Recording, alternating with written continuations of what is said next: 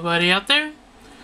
This is Vagabond Zero, and today I'm going to do an unboxing of the ground type GM. Now this is a old high grade, of course.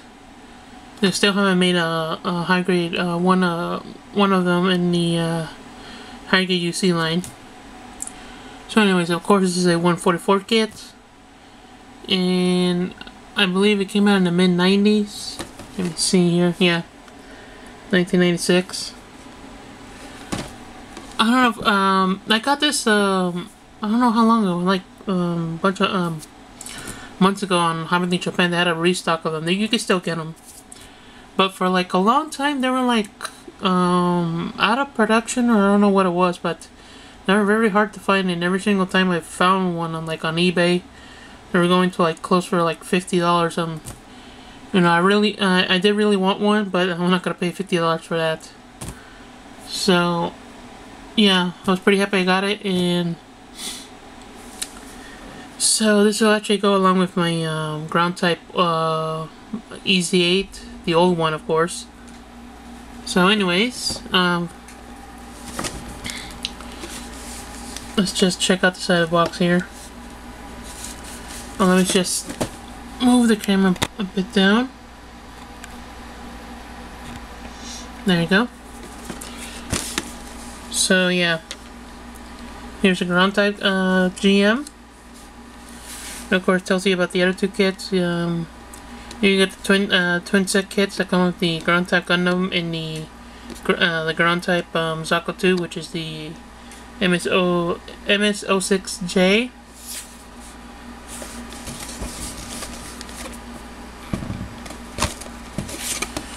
And of course, some more shots of the ground type ground type GM, or GGM.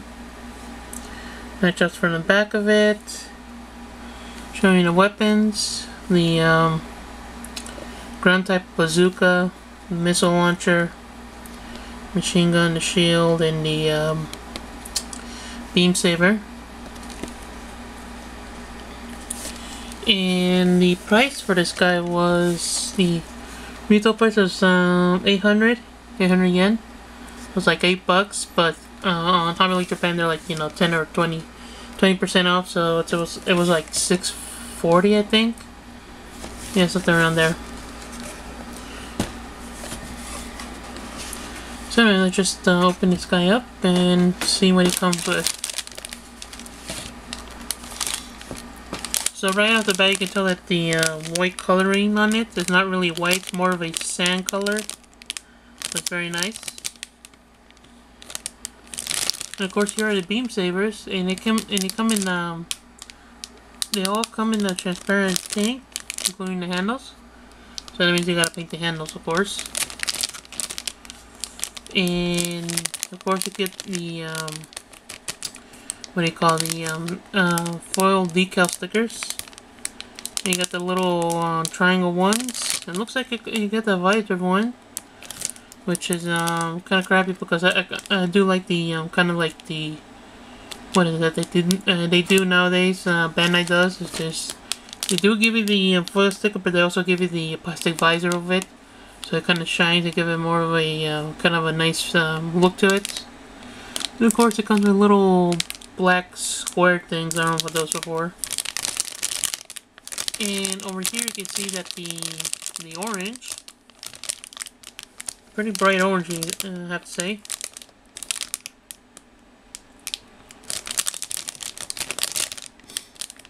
And of course, a little history about the ground type GM is that it was actually the first GM. They were actually the early types, should I say, until they ended up making the mass-produced ones. And they say that the ground type ones are actually much stronger, much better than the regular GMs. So anyways, on to the next one.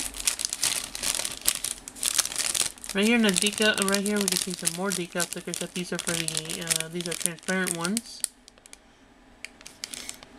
Of course, it comes with the numbers for you can put on the shield. So you know, it could be any when you build it, you could be any team you want. You know, Team 0. 1, 2, 3, 4, 5, 6, 7, or 8. 09. And of course, it comes with nice stickers of the Federation logo.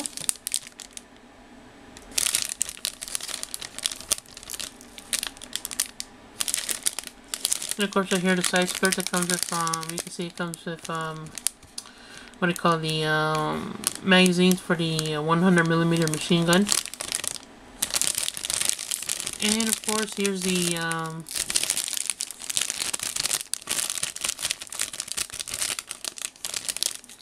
head. And I hope that one day they do make a higher use of it.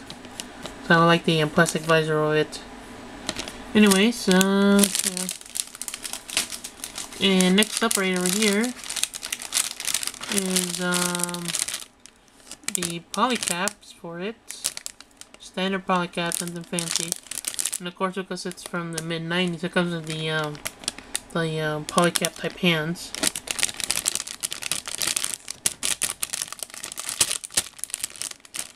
And of course, these are kind of hard to move. Anyways,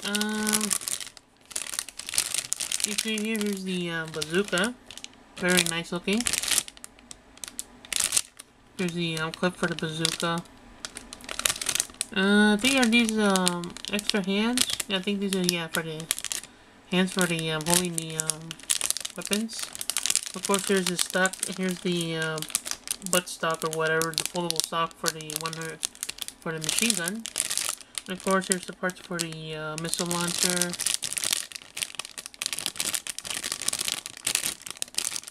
Of course, more stuff for the missile launcher. More stuff, more hands. Of course, kind of vent stuff for the and stuff like that for the machine guns and missile launcher and bazooka.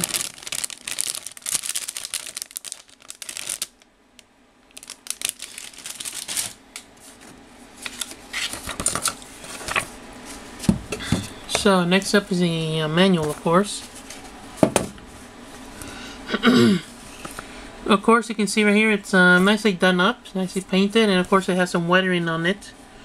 I'm gonna probably put some bit of weathering on it. I'm probably gonna do the same trick that I did with the my EC8. I did some weathering on it, which I haven't shown it off, so probably will show it off in a video one day. So anyways, it was a nice weathering on it. You know, standard weathering, not heavy or anything like that.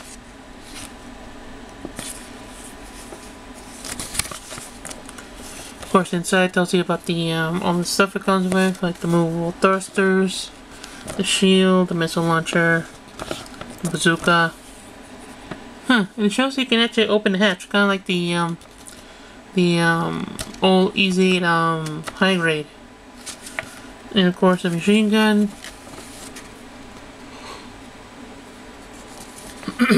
Excuse me there. And of course, 2 ground GMs in action. Of course, it tells you about the A-15 right there.